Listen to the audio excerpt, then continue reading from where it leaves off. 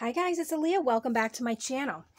So I am currently working on a big journal here, and well, I shouldn't say big, but like larger than the small ones that I've been working on recently.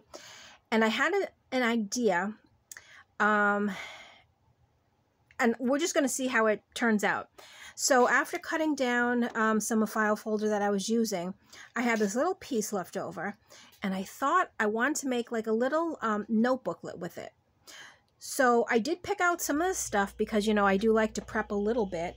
And then we're just going to kind of wing it together. So this is what my thought was. I want to use up the scraps because I don't want to put these scraps away. So I have these 3 scraps here. I also have this that I want to somehow possibly incorporate on the cover. And then this is the paper that I'm going to use for the inside. So basically what it's going to be like, and I tried to plan it out a little to see if it would work. I'm going to use this scrap because it's pretty much almost perfect. I just got to cut off that end. Then I'll have some coffee dyed paper here. And then I was thinking, because, well, this is where I kind of stopped. So this is the booklet. And see, there's a little bit of the cover. This is a longer. I was going to cut it down, but I thought this would be kind of cool if I left it. So when we open it, do we want the paper here or do we want the paper here?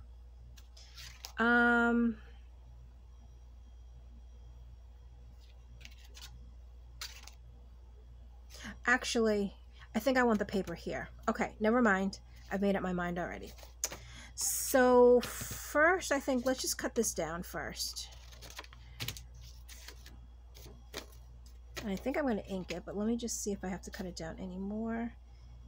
And it's not completely perfect, but you know what? I'm okay with that.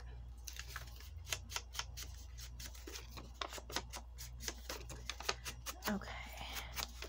So what I've been doing or trying to do recently with recent projects, any scraps that, you know, come about as I'm cutting, you know, the bigger papers down or other things down, I'm trying to reuse them back in the journal, whether it be to decorate or to make little booklets or ephemera or something like that. That way at the end, I'm not left with a whole pile of scraps that just go into my box.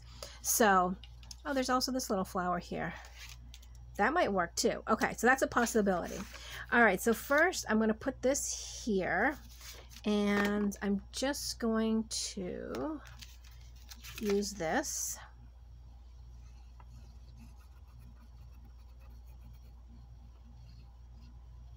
And I think, I mean, the idea in my head, I can picture it. So I'm hoping that it comes out kind of like what I am picturing. Even if it doesn't, I think that's okay too. It'll be a fun little project to work on together. All right, so I want to just put the glue stick in the middle.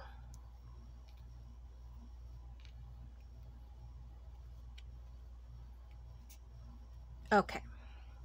That should be enough. Now,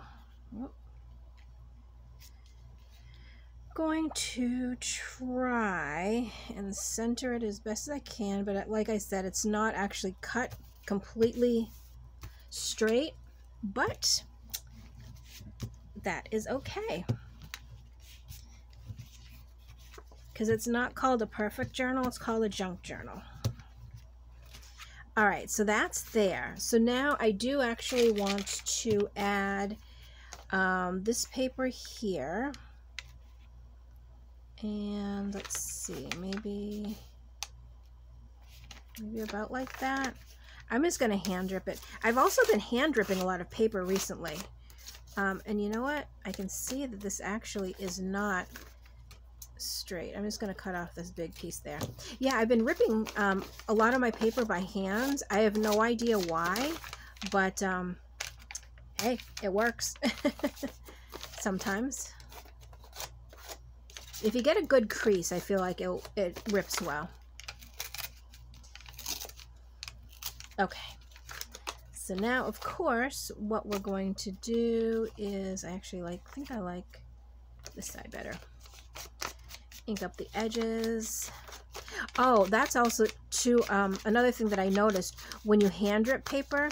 Sometimes the ink takes better than when you cut it, like with a like with your paper trimmer. I mean, the paper trimmer obviously is nice because it makes a nice clean line, but when you rip it, I don't know if you can see this, but I feel like the ink just takes different. Okay, I'm gonna put the glue stick and then I'll do just the outside of the...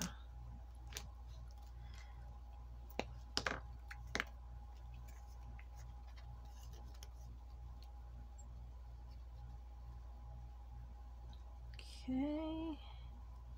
Oops.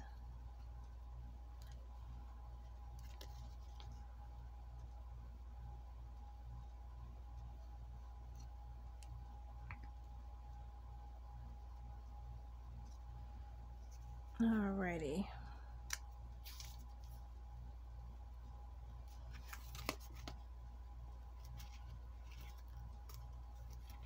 Okay, and then we're just going to mush it down. And I think I'll probably do the insert paper last. Let's just decorate the whole thing first. All right, so now I wanted to use this just like this. So again, you know what, let me just put that over here for a second. And yes, I know this is really quite messy. I've been working a lot, but you know how sometimes you just get so deep into projects that your surroundings get messy and you just keep going.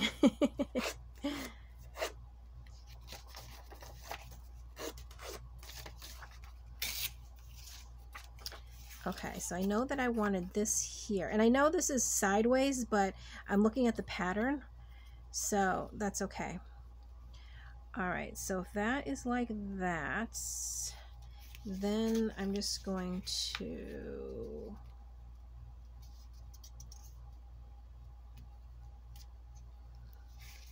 This has to come down a little bit.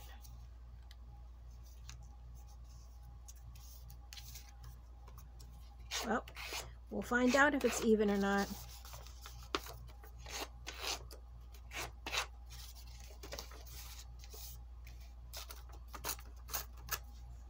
Okay, of course, do a little inking.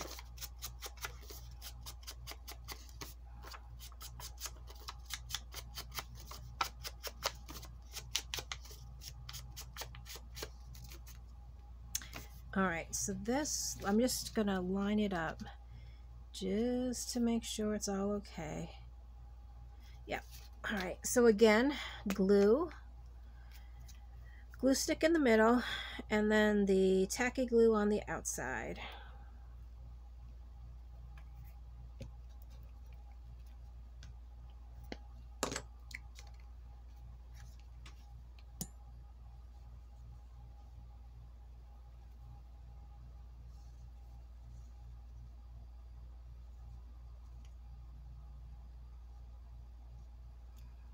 Okay.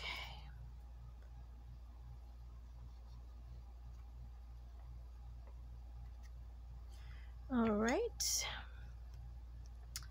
And let's carefully line it up. Oops, I think that's... There we go. Okay, so now I did see this. Let's just look, because I do like the way that looks, but I also, like I said, I want to include this. And this paper is so fragile, you can just kind of bend it and it rips. Okay, let's just see.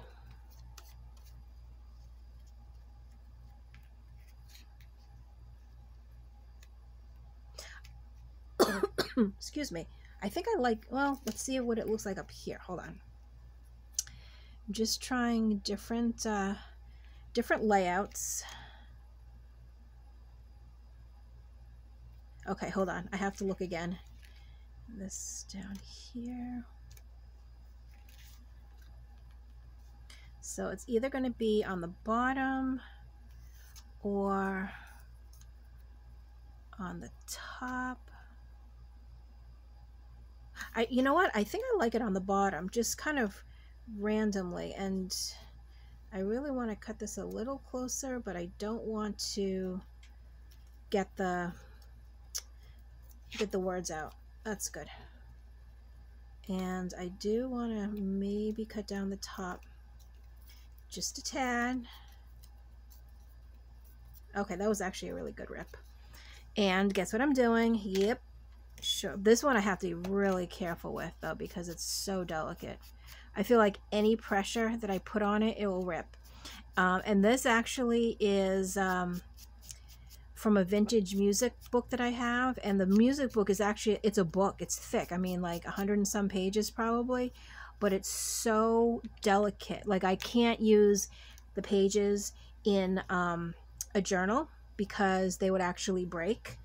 But it's such a shame because let me just show you real quick. And I'm sure I've showed this before.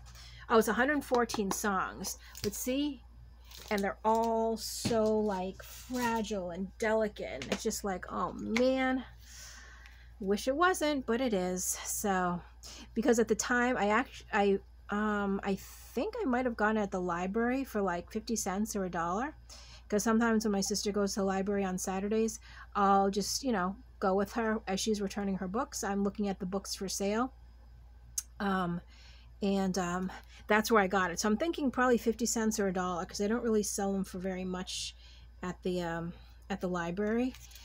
And I was so excited. And then when I took out the first one, it basically almost like disintegrated in my hand. I was like, oh gosh. So it's all those sheets, but really you can't do anything with them. So those are the sheets that I usually use for like backgrounds and stuff, because they're completely fine if you glue them down on a page or on a tag or something like that. It's completely fine that way. You just can't bend it. Because once you bend it, then it just breaks. Okay. So now the flower is all nice and grunged up. And let's get some glue on here. And I'm definitely going to probably spread it just because there's a lot of little places for the glue to go onto. And I just want to make sure every little part has some glue so it can stick down. So I'm just gonna go like this. Oops.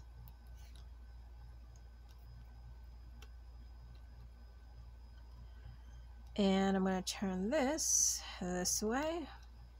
Okay, so now for the placement, you know what? I'm just going to somewhat center it, but not really. Just put it on like that. Perfect. All right. So actually, so far, I really like the way it looks. So that's the front. And then when you open it, you're going to have some paper here. There's this too. I don't know if this could somehow be incorporated on it. Like this. Oh, that's a possibility actually. Okay, hold on. We're getting somewhere. So now I need to get the papers here, but I need to sort of, where's my ruler? See the size that I want them to be. So this is 3, so I want to do probably 2.5 by 2.5 by 4 3/4. Okay, so let me just take out like 1, 2, 3. Let's take out 3 for now. So what did I say? 2.5 by 4 3/4. And I'm going to do it from the bottom. And I know this always cuts crooked, but that's all right. So 4 3/4 is going to be like that. And did I say 2.5? I've been repeating it, but now, yeah, 2.5. Can't remember. All right, so 2.5. And I think, okay, good. And I can get another one here. All right, so let's see how many sheets this is. Well, there'd be 6, right? Yeah, 3, so 6 sheets. And, oh no, those are too small. Let me just, you know what? Let's do, I don't know how much this is. Oh, is this? Oh, this is 2 sheets. Let's just do 2 more. Okay. So what did I say? 4 3/4 by 2.5.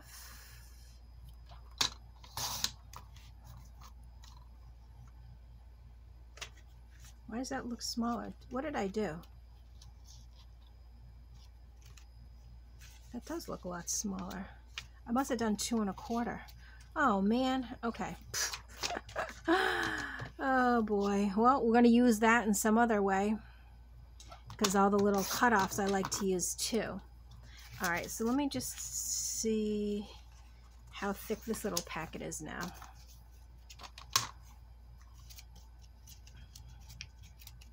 Okay, so this goes in here.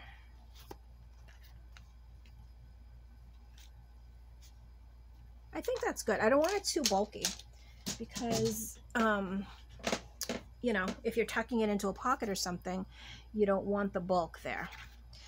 Okay, so what I thought I would do is I'm actually just going to ink this top page just a little bit, just to, you know, so it's not so bright. It's very bright. And it's funny because in person it's actually kind of yellowed, but compared to everything else it just looks a lot brighter to me. All right, and I think I actually want to staple it to have that little sort of industrial look. So if I have it there, okay. Now, if I hold it, where's my stapler? Oh, oh gosh. Oh, nothing falls. Please don't fall. Okay. And I'm going to do 2 staples. I'm going to do 1. And I'm going to do 2. And I don't know what kind of angle I'm at right now, so I do apologize. All right. So then you have like a little notepad with all these pages. You can also write here. And I mean, technically, if you want, you could put a picture here, or you could even write there too. So I love it. Now, let me just see where I am for time. Oh, okay, I still have a few minutes. Do you think we should put this here? Or should I save it for another project? I like it, but I don't. I think I just want to keep it simple. Yeah. And maybe even just put like a little something or other. Hold on, I have my little Tim Holtz box. Something thin possibly. Or like, nope.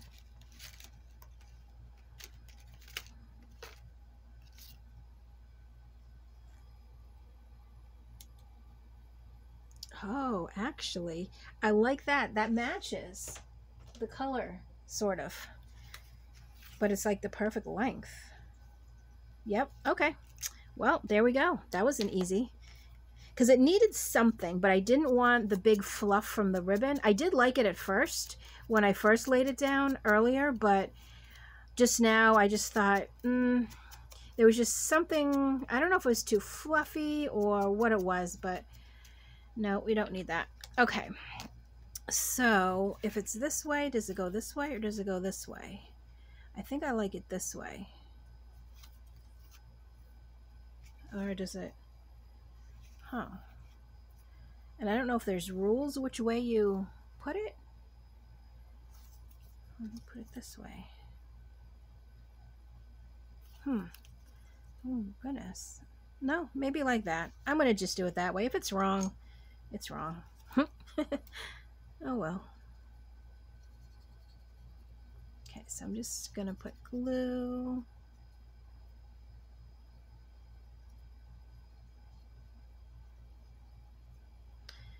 And which way did I say? Oh, this way.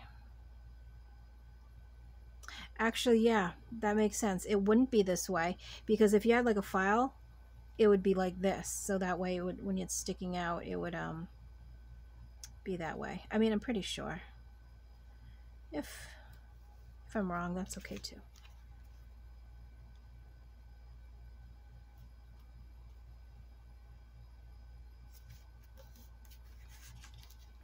Okay, let me just give it a little roll.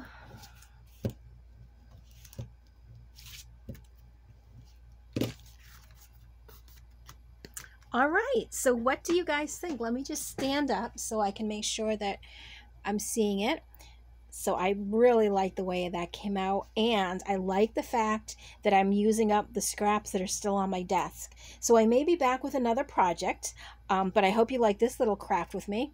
Just a great way to use your scraps and a great way to add some extra journaling to a journal. So that's it for this video. As always, thank you so much for watching, and I will catch you in my next video. Bye.